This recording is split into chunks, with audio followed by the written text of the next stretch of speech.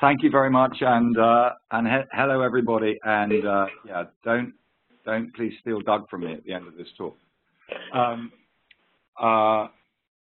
So OPenn is about really taking images of cultural heritage objects seriously as images. So here I give you the world of the medieval book, and how do I? No. Try to pay. You have to click. Yeah, there you go. You figured it out. So there was the world of the medieval book, and there is the digital image of it as a surrogate that is defined entirely by its relationship to its original, and sort of seen not to contain as much information as the original, but it's a decent surrogate, and nearly all the metadata associated with the digital object is related ultimately back to the original. I want to complicate this picture. I think that we need to take digital images seriously in their own right as primary sources, which is, after all, how scholars nearly always, in fact, use them. Clearly, there is a complicated relationship between a digital image and the thing that it copies, and that's an interesting intersection. But the advantages of treating these images as data in their own right are just, we think, sort of enormous. So we want to make complete open data available to as many people as possible in a way that they can most easily reuse it. Reuse of data being, I think, actually probably the foundation of the digital humanities. And one of the things that I would say is that images, they don't exist in the original manuscript. They're man-made creations, and they were created around 2008. Further, if I take the same two images, instead of adding one on top of the other, and rather I subtract it, then I can create a fundamentally different type of image. I can create that image, which gets rid of the overtext. And I show you an image actually from the end of Floating Bodies Book 2, which shows the unique source for the diagrams that Archimedes drew in the sand in Syracuse in the 3rd century BC, and you simply can't see anywhere else, certainly not in the original manuscript. So that poses the question, how do we know that I'm not just totally making this up? How do people know that there's original data that we're actually using? And you know, when Doug and I were working on this, we were working in a museum. We didn't know about research libraries, and we went to NASA to work out how they would suggest we presented our data set. And we spoke to a guy called Don Sawyer, who was responsible for the lead development of the archive reference model, which you can see in his experience under 1996. And from that, we created the Archimedes palimpsest data set. And we think that while a book looks like it does on the left in the 13th century, data looks like it does on the right in the 21st. And of course, to a humanist, it looks incredibly boring and somewhat intimidating. To a geek, it's perfectly straightforward, and underneath it are just boring files after boring files. But what they do is they're full resolution files, and they're documented, fully documented as digital assets rather than as books. You won't find any codicological information in this website about the original. Nearly all the information is simply about the digital object. And that makes it stand in vast contrast to the way that we display cultural heritage assets generally. And when I say we, I just mean the research library community in general, where you're getting a web derivative, you're getting very little information about that derivative. It's very difficult for machines and humanists to download and reuse this data. I mean, all they can easily do is look at it and maybe download an image at a time. So we made our data openly available for anyone to use for free for any reason that they want, and we concentrated on making it not just complete but reusable. And you know, as I was saying, I didn't think that the Archimedes data presented like this would be of any use to any humanist at all.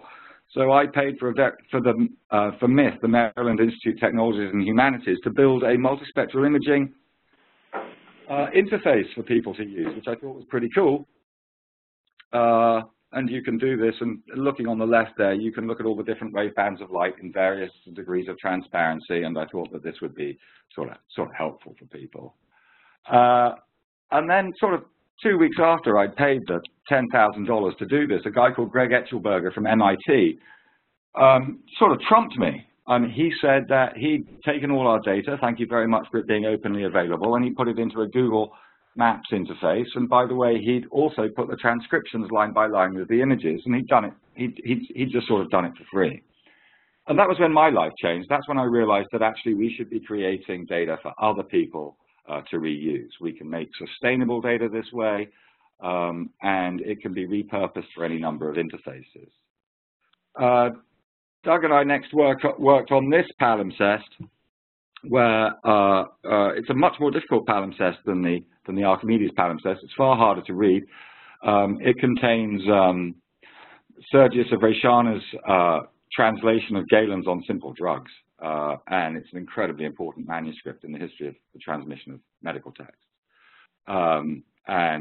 It's unique, apart from a couple of fragments in the British Library.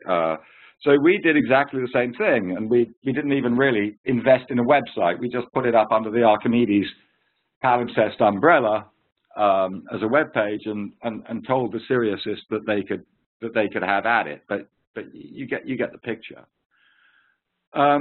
What we were presenting was a fridge for anyone to use, and we did this data set in about 2008.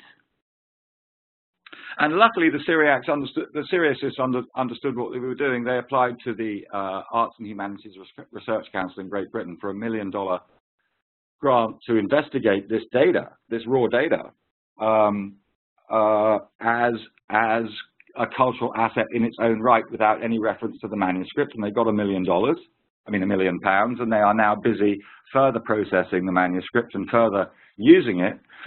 Without actually consulting us at all, which I think is a wonderful testimony to the creation of really good sort of data. It's extremely well documented data. I mean, it's data that you know exactly what it is, you know exactly its relationship to the capture, you know exactly how to use it. It's very straightforward. There are no bells and whistles, and it's very unlike the way that we present data at the moment. We wanted to make data sets that made data promiscuous. That is to say, we wanted to make data sets that were available to all sorts of people in a very, very simple way. And that wasn't true of either the Archimedes data or the Galen data, where we were dealing with, you know, geeks that we could really nurture. Our next project was digitizing the illuminated manuscripts of the Walters Art Museum, which had a far wider audience, and it also had medieval art historians who aren't geeks. And we realized that while we were quite good at creating data that machines could get down and geeks could get down, what we did want to do was to present an incredibly simple interface for humans to read as well. So on top of our data set, we combined the images with our TEI data to create the simplest style sheet that would present all our information in human readable form as a fully illustrated catalog on top of the data sets. And so here you go with images for humans to get at without any technological skill. They can download a flyleaf of Walters W7 at 600 dpi if you want, because that was the resolution at which we were stupid enough to take the picture. And our philosophy is, if we're stupid enough to take it at that high resolution, then we should make it available at that resolution and for free for anybody to do what they want with. And we also supplied the TEI information in this style sheet for them. It's an extremely well-used data set. If you Google, I don't know, illuminated gospel book on Google Images, you'll find that the Walters data is up there, if not front and center, very, very close. But it was also very easy for other places to ingest. Now, the Walters Art Museum is a museum. It's good at conserving pots, not data. But Stanford were, if you remembered the Parker in the Web project that they spent about $8 million on, suddenly they could get the same number of illuminated manuscripts for free, and they just ingested all our data. So we think that we create data that's very, very easy to move around, both for humans and machines, and there it is on the Stanford site. I mean, now it's sort of buried in the Stanford site. It's not accessible as we would like. So we're going to also ingest the data into the thing that I'm about to talk about, which is open. You know, one of the things about cultural heritage centers in general is that there are digital haves and digital have-nots, and if we're ever going to cover the ground and digitize what needs to get digitized for people to use in new and exciting ways, we're going to have to collaborate, and we're going to have to collaborate with people who don't have the wherewithal to digitize their own stuff in a useful manner. And this is part of the Open is in a sense modeled on NASA's data portal, which has data sets from all over the scientific community, from JPL, from the Meteorological Society, and it hosts their data. So we want to create Open, and Penn Libraries is hosting Open, and this is Open that Doug is going to talk about in more detail. It contains complete high-resolution archival images of cultural heritage materials from collections of contributing institutions, along with machine-readable descriptive and technical metadata. All materials on Open are in the public domain or released under Creative Commons licenses as free cultural works. I'm just looking at the first of those collections right now, the Abraham Lincoln Foundation of the Union League in Philadelphia, which doesn't have a technical infrastructure, but does have historic documents. One of them, at the bottom of this slide, is the assassination testimony reported by James Tanner, which exists in one manuscript, and we hosted it on Open in this very simple way. And here it is, you know, in the infrastructure of Penn Libraries, but anyone can use this data. It's as easy for the Lincoln Foundation as us to use it and reuse it and re-employ it. So here's Slate magazine, who got news of the story and just put a book reader live streaming from Open. And the Heritage Center at the Abraham Lincoln Foundation of the Union League can do exactly the same thing. So it's a win-win for them, and it's a win-win for us. And we're taking this model now. We've just been awarded a CLEAR grant to, or I should say, the University of Lehigh, Penn Libraries, and the Free Library of Philadelphia have been awarded a CLEAR grant to put on Open and make available to everybody medieval manuscripts in 16 institutions in Philadelphia. I just show 8 of them there.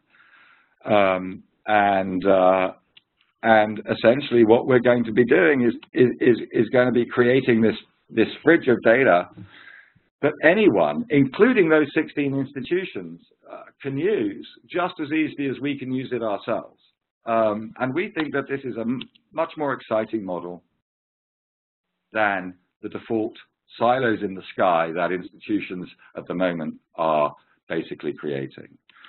So we want to make complete data, we want to make reusable data, we want to make promiscuous data, and we want to make community data. Of course, what we want to do is to make open data. And, you know, the trouble is that, you know, it's an incredibly overused term, open data. And some people use it, you know, they should be sued under the Trade Descriptions Act. I'm not a geek, I'm not a lawyer. I think it's open data if you have as much access to it and control over it as the people that made it. And that was our aim in Open. And Open is not my achievement. Open is the achievement of Doug Emery. And I'm now going to hand over to him to take it away on his presentation. Thanks, guys. Thanks, Will. So I want to restate a little bit of what Will said about Open in this opening slide and talk about the philosophy of Open. And basically, it's a philosophy of no friction for users who are trying to come in and get the data or who want to know what they can do with the data. And so the question is, you know, how do you achieve that? And from my point of view, you can't have any mediation. That is, you need to have direct access to the data.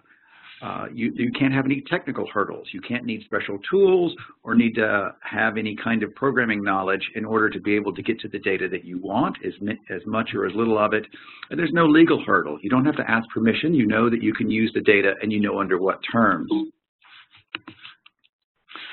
So no mediation. And the way that we do this, as Will said, is to provide the best available digital images and metadata. Interfaces are great, but we want to make sure that people can get to the data too, and they have direct access to the data. And so we do this by making it available via common known protocols, HTTP, anonymous FTP, and the rsync protocol. And there's no technical hurdle. Again, there's no programming knowledge required, no special tools. You can come to the site via a web browser or a common free downloadable FTP client, or you can use commonly available command line tools like wget or rsync, and I'll mention those a little bit later on. No legal hurdle. So we use a series of Creative Commons marks, dedications, and licenses that are all approved for free cultural works. I don't want to get much into the free culture movement here, but there's a nice Creative Commons page on this, and if you Google for Creative Commons free culture or Creative Commons free works, you'll find this page which will explain it and the licenses that we use. So what is open? Well, at present, it's 18 terabytes of data, 1,677 documents as of last night, 274,000 master files are on the site, each of which has two derivatives, a JPEG, a web JPEG, and a thumbnail image. And we're growing all the time. Some weeks we add as many as 100 documents. We're looking soon to be adding 2,000 other manuscripts that are not yet on the site from Penn's Indian collection, to give you an idea of how quickly and how much we're growing all the time. So when you come to the site, though, it's really kind of boring, and it's boring intentionally so. People who first started using the internet in the 1990s, as I did, will recognize this kind of display where essentially a lot of web servers were just file servers that allowed you to browse the contents of a computer on the internet, and that's what we allow you to do here. The Open is essentially a file server that's sitting on the web. At the home page of the site, which is at open.library.openn.edu, you'll see this directory listing. There are 4 files there and 1 directory, the data directory, which contains all of the data on the site, a robots.txt file, which is for search engines like Google to use when they're crawling the site, and then 3 HTML files. Each one of these HTML files is actually accessible from the top of the page anywhere on the site. The introduction link takes you to the readme.html file. The technical help link links you to the technical readme.html file, and the collections link links you to the collections.html page, which is a list of all the collections that are on Open. I'm going to talk about each one of these in turn real briefly. It's kind of boring to talk about documentation, but really, if you want to get the most out of Open, the documentation is where you should go. First, looking at the readme.html file. So the README file is very high level. It gives information about the licenses that we use, for instance, and the intended audiences of the site, useful information like recommended citation styles. Also, a very high level and simple description of the images and document descriptions that you'll find on Open, as well as, again, very simple instructions on how to use the data set. If you look at these instructions on how to use the data set, what they'll say is, if you're coming here using a web browser, then probably what you want to do is click on the collections page and start looking at the collections that are on Open. And if you're interested in other methods, you should go to the technical README. And if you really want to know how to use Open, the place to go is to the technical README. This is the meat of information about what is on Open, how the data is structured, and how the data is structured is very important. One of the things that Will likes to say, and then he would add to my bullet points early on about the Open philosophy, a critical part of this is documentation. And one of the things that makes our data easy to use is that it's extremely regular and that we document it in great detail. And in fact, if you're looking at our technical README and you find that there are things that are missing or that are incorrect, we want to know about that, because this documentation that we provide is the key to understanding how to use the site and making sure that the most people can get the most use out of it. So on the technical README, there's a great deal of information. The things that I want to point out that are that I think are most useful to people who are just coming to the site and who are interested in downloading lots of data are first the diagrams on navigation and on package structure. So each document that's hosted on OPenn is in a directory that we call a package that is constructed in a highly regular way. Information on the technical and preservation metadata that we provide. We use the TEI, that is the Text Encoding Initiative guidelines, in order to construct our manuscript descriptions and the structural metadata that associates the images with those manuscript descriptions. We use XMP, which is a common standard for the sharing of technical metadata about media files, and we use that for our images. We have extremely detailed documentation of how we employ the TEI to describe manuscripts, so that if you want to take and use our descriptions in your applications, this would be the place to start. We talk about the standards that we employ, and then very importantly at the end, for people who are interested in doing bulk downloads and may not have experience doing that, we provide very detailed instructions on how you can get tools like rsync and wget on your system, and then recipes for how to use those tools to download all of a manuscript or all of a number of manuscripts, or to download specific files, perhaps all of the JPEGs for all of the manuscripts that are on OPenn, if you want to do such a thing. The collections page Will has already shown. I'm not going to go in too much detail on that here since he's shown you how that works, but I want to point out a couple of details that are important for people who are coming and want to know how is it that I navigate the site. How do I find out what I'm looking for if I'm actually looking for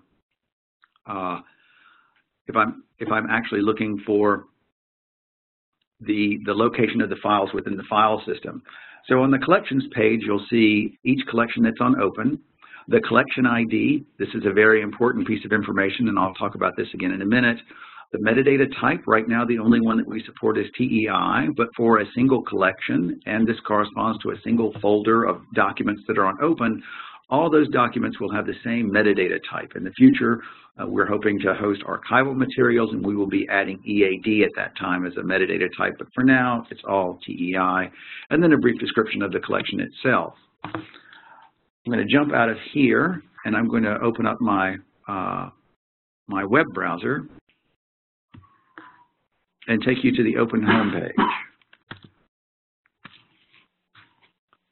So this is the OPenn homepage, and I'm going to jump real quickly into the collections page and show you some of the details that I think are important. As I said, looking on for each collection, we have the collection ID and the metadata format.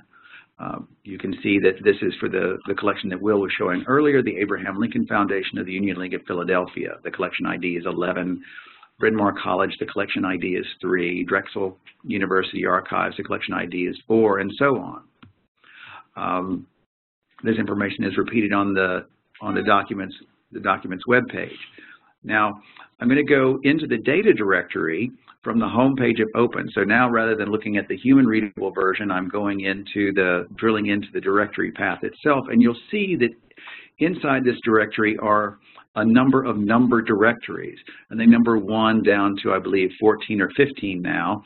But the one that we're interested in is number 11, which is the one that corresponds to the Abraham Lincoln Foundation, where we are now. And if I click on that, you'll see that there are 5 somewhat cryptically named folders in this directory. I'm going to jump back to the collection page now and go down to the bottom where it lists the documents that are on OPenn. You'll notice that each one of these documents in the 11 collection folder, each one of these documents from the Abraham Lincoln Foundation has a call number. So the very last one of these is XI2 Lincolniana. It we click on the, if I go back to the tab where we can see the directory listing, we see that the very last directory is xi_2_Lincolniana. So the collection identifier is really useful because it tells you where to look on the file system for the file that you're looking for. Trying to think about what the best place to go to next is.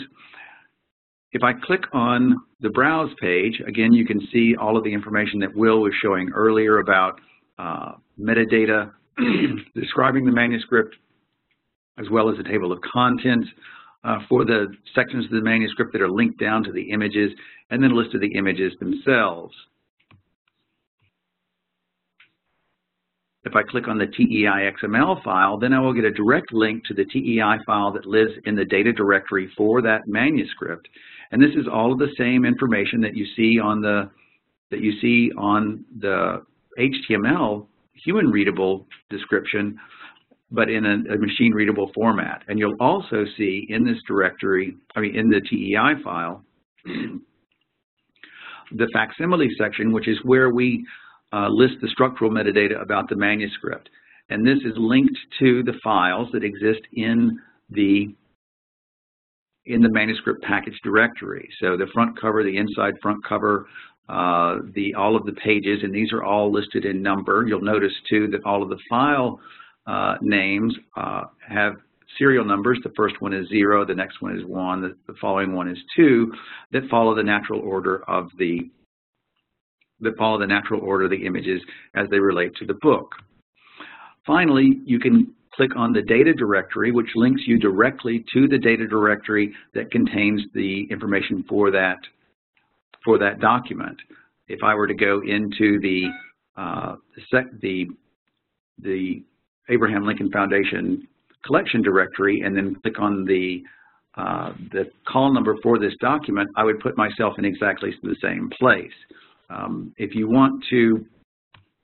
on the table of contents page and you wanted to get the link that you need to use to download an entire manuscript, then this is the place that you would go.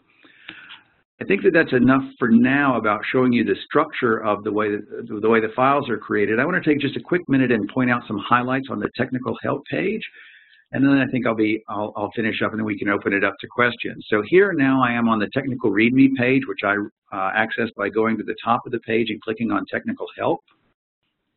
There's information on the licenses that we use. There are text diagrams that show you how the entire site is structured and the files that exist on the site. Information about connecting via HTTP, using anonymous FTP, using the rsync protocol to connect. Detailed descriptions of the file naming conventions, how the files are named, and how the files are named, what the different little codes that occur in the file names mean, how to navigate the site and get to the site that you want, either using the HTML page or by using the TEI. Detailed navigation instructions for working with each one of the packages. So this is a package for LJS 319. It contains a data directory. It shows you the directory that you'll find under that package. It gives you a diagram of how the data is structured. Information on the preservation and technical metadata that we provide. So each one of the packages is provided with a manifest. You can use this manifest to make sure that you have all the files that are expected to be in a given document package, and then allows you also to validate it to make sure that the files haven't changed or become corrupt. Information about how to do package validation. I'm going to jump down to our description of how we use the TEI to do our document description. There are links to the TEI P5 guidelines, which is the version of the TEI that we use. And again, a detailed description of exactly what elements we're using from the TEI and what values you'll find in there and how it's structured. So if you want to build applications that take advantage of our TEI documents, this is a good place to go. And then finally, skipping down to the bottom, are the sections on using rsync and wget. First, there's an appendix on using wget. As I was saying, wget is a good program to use if you want to download all or part of the open website or of a collection or of an individual manuscript or a number of manuscripts. It is a command line tool, but we provide very detailed instructions on how to install it. And then Dot Porter, who wrote these instructions, provides nice recipes for how to download a single file, how to download multiple files, how to download multiple files of a particular type. This is an example of how to download all of the JPEG files of a particular type. And then there are instructions on using the rsync protocol, which is a tool for doing remote synchronization across file systems, and it's very often used across the internet to create mirrors of websites. And in fact, if you wanted to, you could create a mirror of the open site. You'd need a lot of storage space to do it. And there's a recipe down here at the bottom for how to mirror all of open. So one of we'll use the metaphor of the fridge as a place to put data, and I like that metaphor very much. Another one that I like to use is the idea that what we're doing is we're opening the stacks of the library. We're giving you direct access to the stacks of the digital library to allow you to come in and get exactly what it is that you want and browse the collection itself, and not if you're not interested, or for some reason you feel limited by a user interface. And we're not against user interfaces. We build interfaces ourselves, but we feel that it's really important that you be able to access the data directly. I don't think I've got anything more now. So if there are any questions, Will and I are happy to take them. I think that there's just one thing that I think in the past, it's been seen as open is sort of a minimal solution for people that can't afford to give flashier presentations, and I think that we're both keen on the fact that's not how we see this. There are certainly things that open doesn't do, but we think that all institutions should provide open access to the stacks of their files in a way that's somewhat similar to this. Yes. Absolutely. I did. Yeah. Thank you. So I do see we have a couple of questions here. So from my colleague Roy Tennant asks, have you considered offering an option where all the files from a given work are tarred up and gzipped? We have. We don't do that now because we don't have a dynamic way to do that. And we also want people to be able to pick and choose. And so it would be very, and so if you gzipped all of the files, some of these would run to a couple of 100 gigabytes. So it would be a lot to download. It would be very slow. And one of the things that I should explain about Open is that it's completely non-dynamic. There isn't any, all the pages, it's just static content, static images, static web pages, and so it's just generated and then pushed out to the side and works statically. So we don't really have the capability of providing gzipped or tarred packages, though that would be nice to do in the future at some point. Thank you. There's a second question from Roy, and I'm just going to pause here for a second. So I wasn't seeing Roy's questions because he was sending them to all attendees and not all participants. I think I'm finding out that all attendees means you all in the audience, the peanut gallery. So if you've submitted a question and you sent it to all attendees, then Doug and Will and I aren't seeing those, so check that out. Roy had a second question, which was, do you have any statistics on downloading? The answer is that we're in the process of finding that, trying to getting that information now. We have extensive logs, and we're working on developing a log, working with a vendor to do log analysis. I know that on the Walters site, which Will referred to earlier, we were in a situation where the entire site was being downloaded about 10 times a year. So we'd get about 100 terabytes of downloads on that site over a single year. I'm expecting that Open will be somewhat similar, that we'll be doing several terabytes of downloads a month, but we don't have that information yet. Okay, thanks. And especially, I think, as you expand the types of content that you're making available, you'd want to be able to see. You'll probably have an increased audience for this type of material. So good to be able to collect information about that.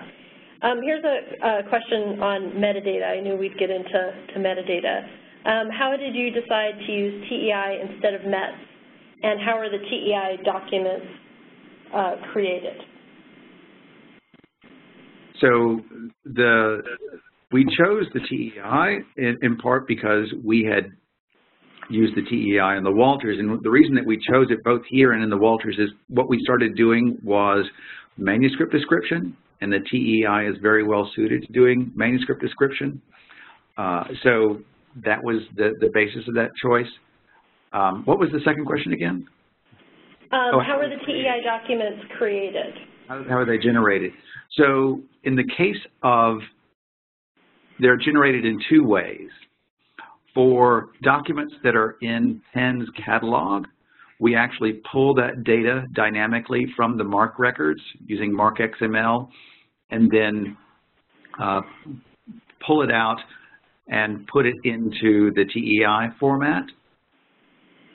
For documents that aren't in Penn's catalog, we have spreadsheets that our partners fill in that contain both document level descriptive metadata and then structural metadata, and that data and that information is read out of those spreadsheets and put into the TEI.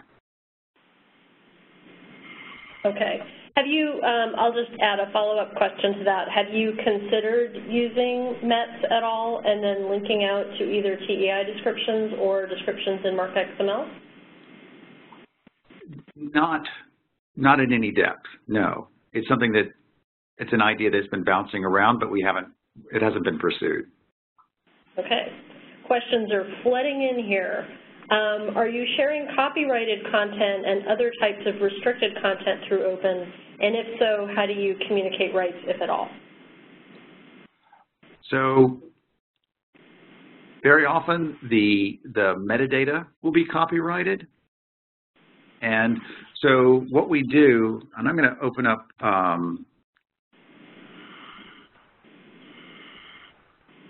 I was going to share my web browser for a second. Yep.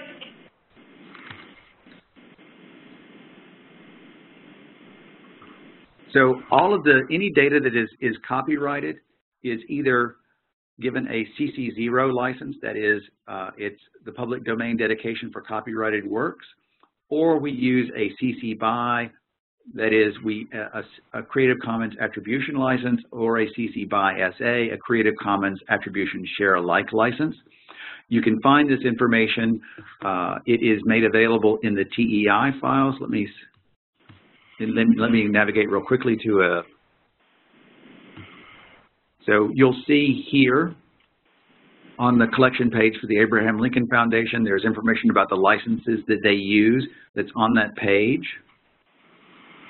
If I go down to an individual file, an individual document, there's license information here. The license information that is on this page is actually extracted from the TEI file, which is under the TEI publication statement.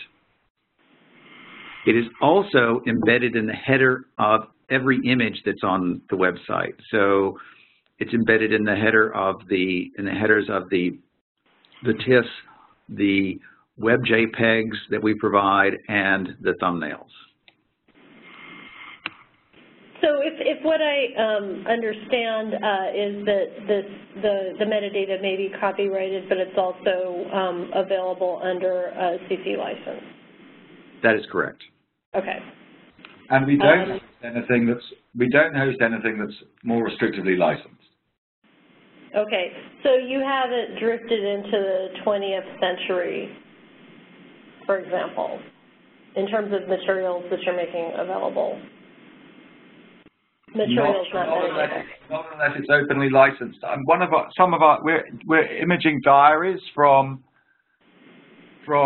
various Philadelphia institutions. Some of them might be 20th century, but if they are, you know, the bar is, are you CC SABY, or, I mean, are you a free cultural work or not? And if you're not, then you can't get in.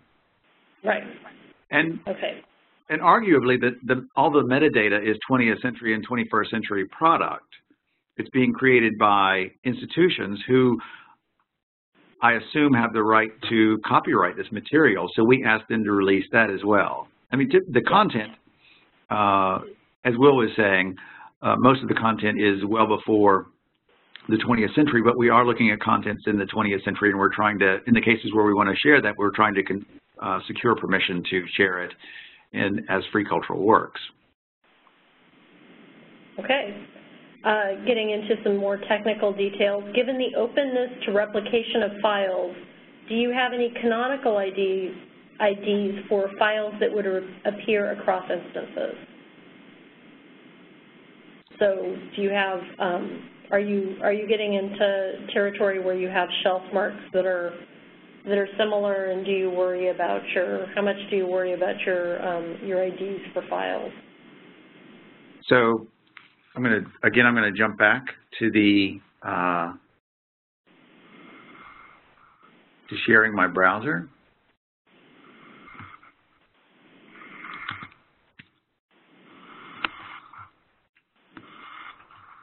So perhaps the best place to go is to the technical help and down to the file name description. So it is possible that two documents might have the same call number, but we require that for a given collection. So if you went into the 11 collection folder, you would find no two shelf marks that were identical. Now, it might be that that shelf mark exists in another collection, and we don't have a way of controlling that. So we scope the shelf marks, or at least the names of the folders, to particular documents. However, each one of the image file names is composed of two pieces. The last portion is a serial number that tells you what order the image comes in, but the first portion is a document ID that's an arbitrary ID that is collected from, that's created in the database, and no two documents have the same ID, regardless of what their call number is, and so no two files that represent different things will have the same name, which is not quite the same as having a canonical ID, but it is a way of preventing name collision. Okay, thank you. What is your timetable on providing access to archival materials through OPenn? Great question.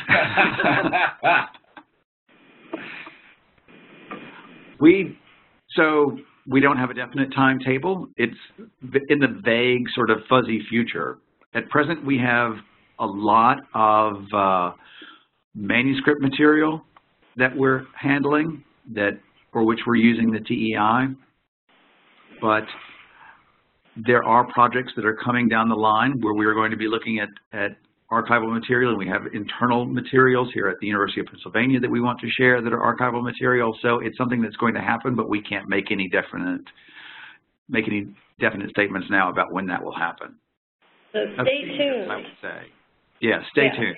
But a few years. I would say I'm more ambitious than that. 2 years. Okay, we'll return back to you at that point and see how we're doing. Here's another question. Who is responsible for the long-term preservation of the data? So our our base position is it's the institution's responsibility for the long-term preservation of the data. That is to say, each institution that's sharing information on OPenn should know that OPenn is a way of presenting the data, and it isn't itself an archive. So Penn is responsible for the preservation of its data, and in some cases we agree to be responsible for the preservation of other institutions' data, but for the most part it's the responsibility of each institution to maintain their own archive. I should add that for our recent Clear Grant award, obviously we had to demonstrate our preservation component, which is not open. And Penn Libraries is going to archive a copy of that data, and Lehigh is also independently going to archive a copy of that data. Okay, thank you. So since this is an access repository, does OPenn harvest the augmentations, new metadata, new transcriptions, et cetera, to your files which are generated elsewhere? I think if I'm understanding this correctly, your files go off and have amazing new lives and new information is generated about those collections. Do you then, are you able to take some of that new goodness and make your own descriptions better? Is that part of your practice? Not at present. Yeah, no, I would disagree with that. The data does have new lives, and it does get out there in various different formats. And sometimes sort of core data is revealed that we would like to include in re-include in our metadata. But at the moment, we're in the business of producing, I would say, the first generation, and we're delighted that other people are getting research results out of our data, but we're not systematically trying to update our curatorial or digital files. Okay, thank you. For linked data purposes, do the digital files have an ID that exists above all the instance file names? Not at present. Is that something you might consider? Pardon? Is that something that you're considering, is linked data and having identifiers factoring into your thinking about the structure of OPenn? It's something that we want to explore. I see that the next question is about IIIF conformance, and that's a linked data technology. We have actually generated, as an experiment, Scott Porter generated a manifest for a number of our documents and placed that in a IIIF instance that was sitting on top of OPenn, which is not the same as building digital file IDs, but this is something that we're interested in, though my inclination is that this isn't what OPenn is intended for. I think it would be nice to expose on the site some linked data information so that people could get semantic information about the objects. But my feeling is that, for instance, for Penn's materials, the Penn Libraries has an investment in deciding how it's going to share linked data information about its assets and through what methods it's going to share that information. And so that feels to me like the more logical place to do that kind of work. And to be clear, Penn Libraries has bought into IIIF, and we're busily working on installing IIIF. And the question of whether we do that via OPenn or via other ways of accessing our website, or both, is at the moment being explored and open. I mean, IIIF is clearly a great thing. I don't see any other questions at the moment, but I'm wondering if, to close, each of you might share a favorite story about reuse of materials in OPenn or one of your other open data repositories? Yeah, I can do one for an image in the Walters Art Museum. My favorite story is it was a 13th century illumination of a rather obscure guy called St. Caesarius, and it was put up not just on the digital Walters but all over the place, and it was picked up by Don Mario, who was the priest of the Church of Terracina in Italy, and he wanted to know if it was St. Caesarius of his church. And I wrote back and I said, I have no idea. And he said, I think it is. And he said, will you check his feast days on November the 1st? So I went to the calendar for the same manuscript, and indeed, it was his Saint Caesarius, which is completely bizarre, really obscure, and is the first image of St. Caesarius in Western art. So that's a sort of a nice story and sort of typical, I think, of what can happen if you can make your data genuinely promiscuous. Yeah, he found his way home. Yeah. So, okay. Hey, Doug's got his story. Yeah, Doug. So this isn't quite as romantic as Will's story, but what I like is the work that Dot Porter, who I've known for a number of years when we were working on the Walters project and used the Walters data, and who's now using the open data to create websites.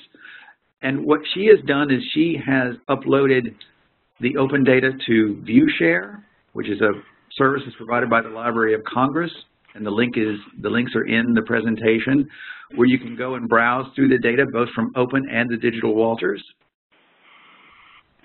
And she's created, also using the data, she's created book readers. So using the Internet Archive book reader form technology, so that you can, and this data is actually backed by Open. So she has, on her site, she has little page turners that point to Open, and so you can flip through the books. She's generated ebooks using the data that's on Open, and then she shares the code. So if you go to Dot's GitHub account at Leoba, you'll find code that she's used to create the ViewShare data that she uploaded to ViewShare, and the scripts that she's used to generate the ebooks from the Walters and the Open manuscript data.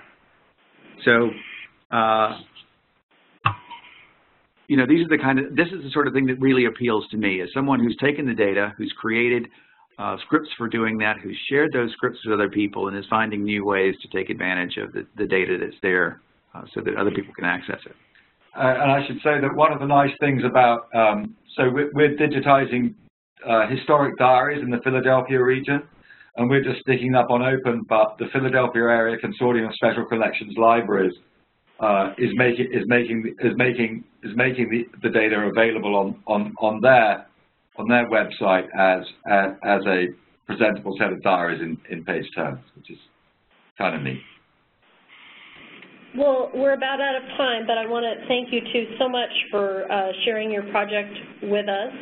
And as I said, we'll be posting the slides, sharing these links that Doug has put together so that you can check them out and explore them, and also making this recording available so that you can listen to it again and share with your colleagues, of course. Okay. So we'll send you an email when that's all ready, and I want to say goodbye and thanks for attending today's webinar. Thank you. Can we just say that we'd love further feedback, and you can get hold of us at the University of Pennsylvania. My email address is wgnoel@upenn.edu. We'll be sure to share that in the information that we distribute. So, and encourage people to continue to send their feedback and ideas. Thanks, everybody. Thanks, Marilee. Thank you.